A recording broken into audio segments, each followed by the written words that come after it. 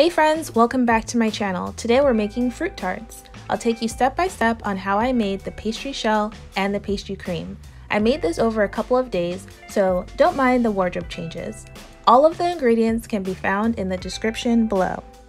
Please subscribe to my channel and like this video. Thank you, let's get started. First, I'm starting off with the pastry dough for the pastry crust. The pastry crust is also referred to as the short crust pastry, pastry shell, or the tart shell. Start by adding powdered sugar to all-purpose flour, and then add in your butter. With clean hands, mix until you get a sandy texture. You can also make the pastry dough with a food processor.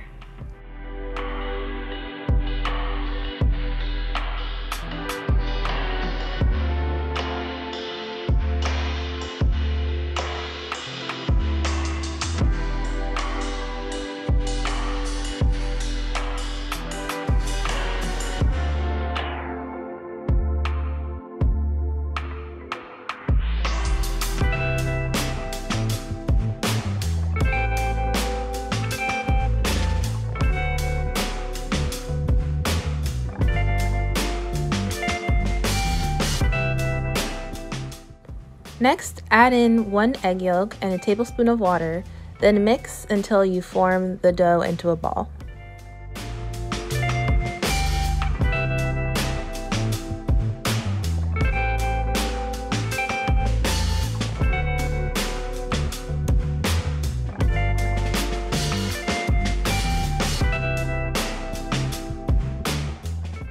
Lay out some plastic wrap and flatten the dough ball into a disc. It would be better to fix the edges so that they're smooth and not cracked. This will help when rolling out the dough later, which I unfortunately learned the hard way. Then wrap the dough in the plastic wrap and refrigerate for 15 minutes. After you take the dough out of the refrigerator, roll it out onto a tart pan with a removable bottom.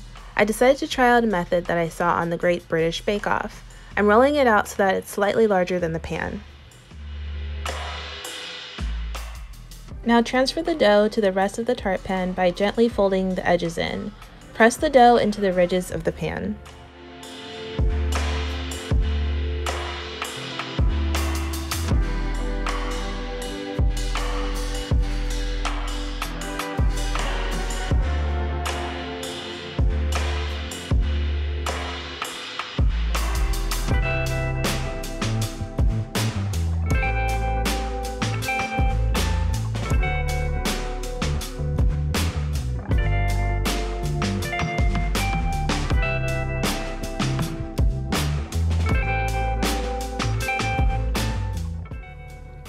Here, I'm filling in the gaps where I didn't have enough dough. You can't see this part of the shell once you add the pastry cream, so don't worry too much about what it looks like.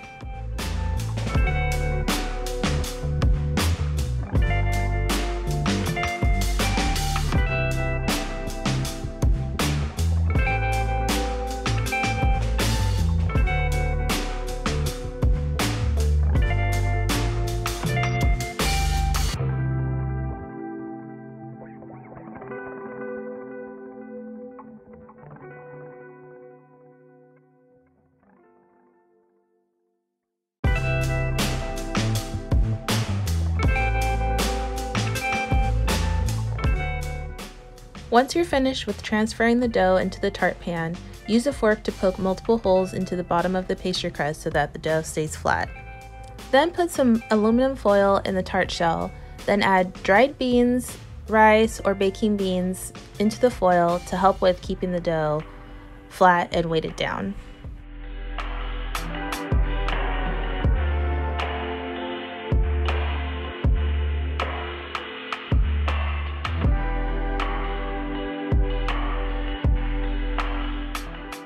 Transfer the tart shell onto a sheet pan, then bake for 10 minutes at 390 degrees Fahrenheit.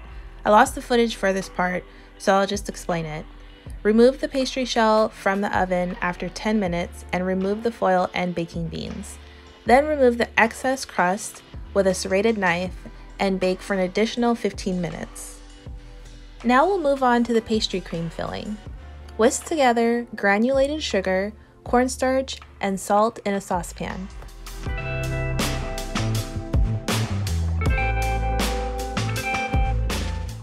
Whisk the milk and egg yolks in a glass measuring cup, then add it to the saucepan along with butter and bring it to a boil over medium heat. I've made this recipe several times with either almond milk or 1% milk, and they both seem to yield the same results.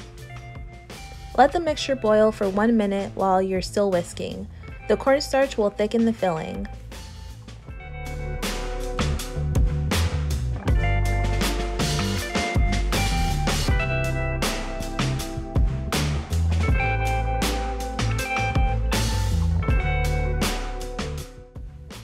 It should look like this when it's ready.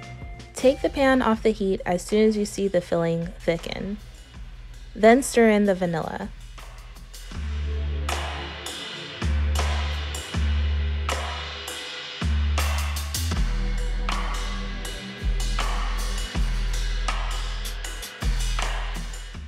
Strain the pastry cream through a fine mesh sieve to ensure that no cooked egg or eggshells gets into the final product.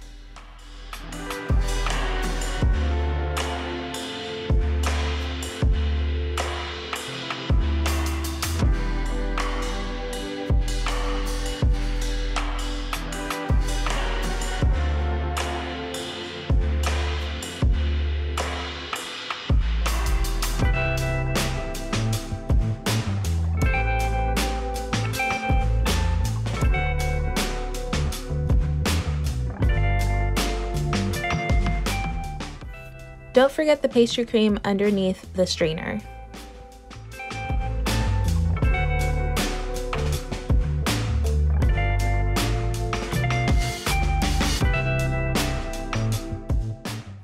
Cover the pastry cream with plastic wrap by pressing the plastic wrap onto the surface of the pastry cream. This will prevent a skin from forming on top of the pastry cream.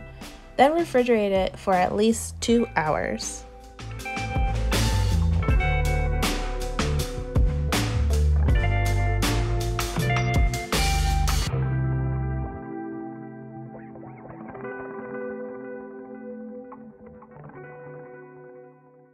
When you remove the pastry cream out of the refrigerator, it will look a little odd and gelatinous, but just use a whisk or a spoon to give it a stir, and it'll come together and look like pastry cream again.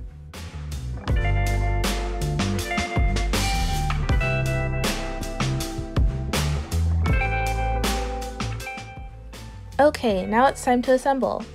Fill the tart crust with the pastry cream. The pastry cream should be enough for about 2 8 or 9-inch fruit tarts or multiple smaller fruit tarts.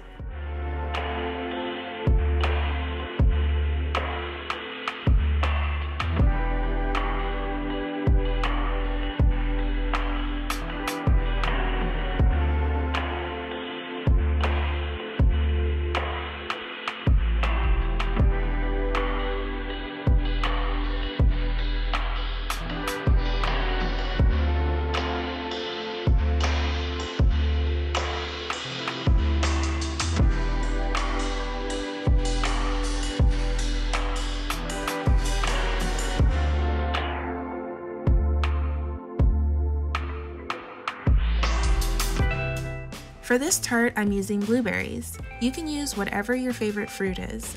I love berry tarts, so that's what I usually make. You can arrange the berries neatly, or you can pour everything at once for a more rustic look.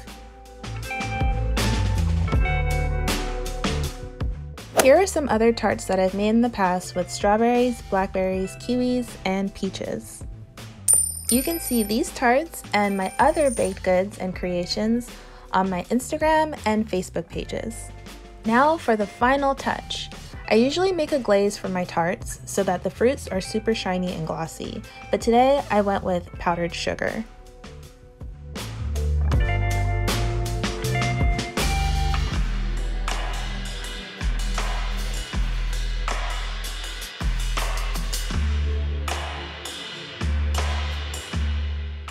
And here's the final result. Be sure to let the tart set in the refrigerator so that it's easier to cut and serve.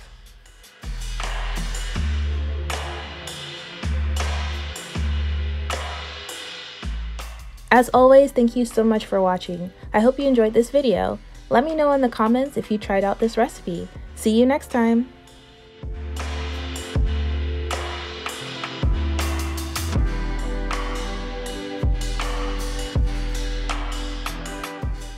First, Please I'm start starting by adding adding powdered powdered pastry dough sugar with with all-purpose pastry flour. Let's get The started. pastry And then crust is add in also your butter. referred to as the With short clean crust hands, pastry, mix until you pastry get shell, a sandy or the texture. tart shell. You can also make the pastry dough with a food processor.